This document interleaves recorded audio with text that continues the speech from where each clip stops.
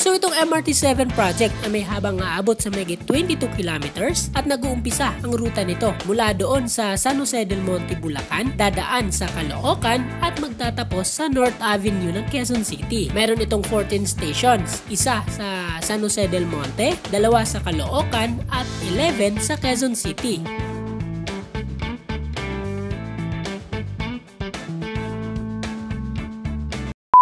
Hey, what's up guys? Welcome po sa ating panibago na namang vlog at ngayong araw ay bibisitahin po natin ang ginagawang MRT7 dito sa Metro Manila. Yon, so napansin ko kasi kahapon na malaki na ang progreso sa ginagawang konstruksyon dito nga sa MRT7. Bago po natin umpisa ang ating paglilibot ngayong araw, shoutout po muna natin yung mga solid Saf TV subscribers natin na walang sawang sumusuporta sa ating mga vlog. So shoutout po natin si Blanche Rider ng Cebu City. Shoutout din po natin si Warren Dato ng Caloocan City. Shoutout din po natin si Jojo from United Kingdom. At bago po natin makalimutan, nais ko din pong pasalamatan ang may-ari ng bahay na ito sa pagpapatuloy po sa atin. Alam naman po natin kung gaano kahirap manatili dito sa Metro Manila, lalo na kung wala kang sariling bahay. Kaya naman nagpapasalamat po ako sa mga taong nagbukas ng tahanan para sa atin, para mas ma-explore pa natin ang mga naggagandahang lugar, mga naglalakihang proyekto dito sa Metro Manila. Yan, so shoutout po natin si Tita Geraldine Asis. Maraming salamat po sa pagtitiwala. Sa ngayon nga pala, nandito tayo sa Novaliches, Quezon City, at ilang kilometro lang mula dito sa paglabas ng bahay ay makikita na natin ang ilan sa mga portion ng MRT7.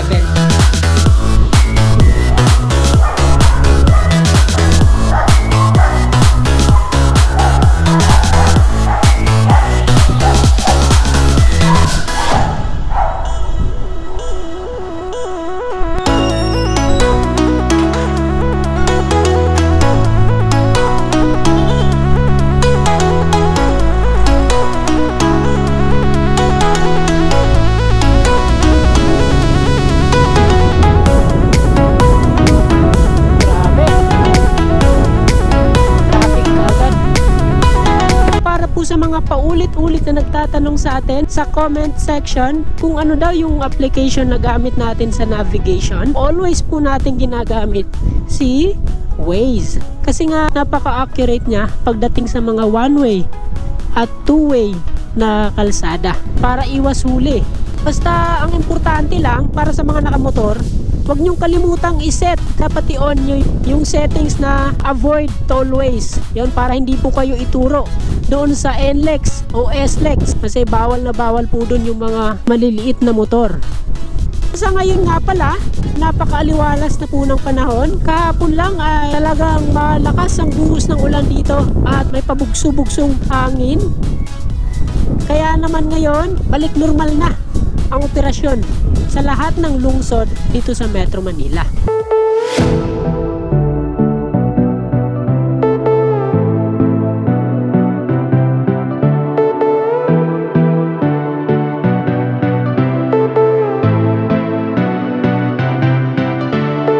So natatanaw na po natin mula dito ang ilang bahagi ng ginagawang MRT7.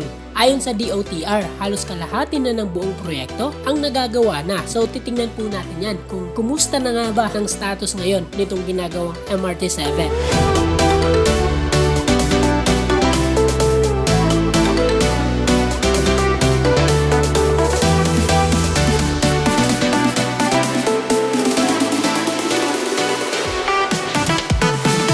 MRT7 project ay may habang aabot sa mahigit 22 kilometers at nag-uumpisa ang ruta nito mula doon sa San Jose Del Monte, Bulacan, dadaan sa Caloocan at magtatapos sa North Avenue ng Quezon City.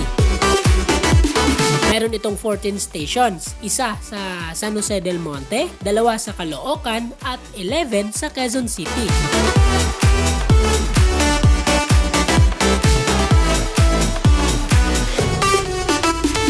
So silipin po natin ang ilan sa mga ginagawang station dito sa Quezon City.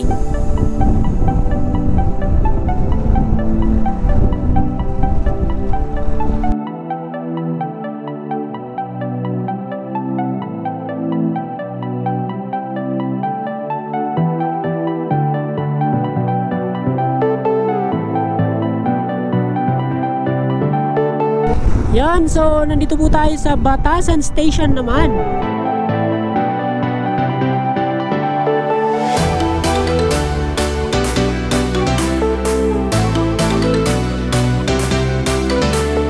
Ito naman ang Don Antonio Station.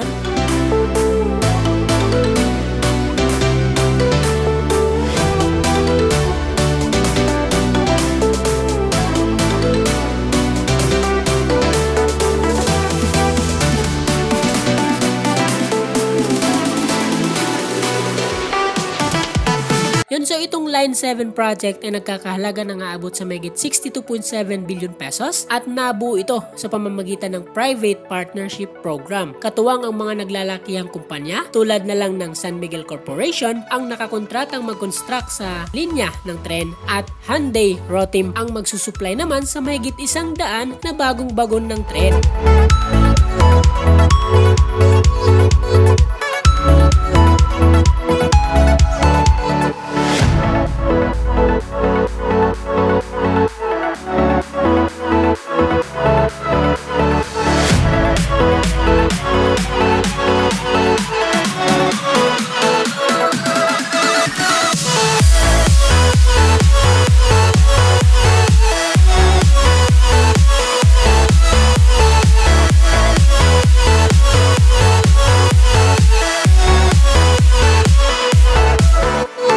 Taong 2017 nang umpisahan ang construction sa nasabing proyekto at itong taon dapat ay tapos na ang construction sa linya. Pero dahil nga sa problema sa right of way, kaya naantala ito at inaasahan na sa susunod na taon ay magagawa na ang buong linya ng MRT7.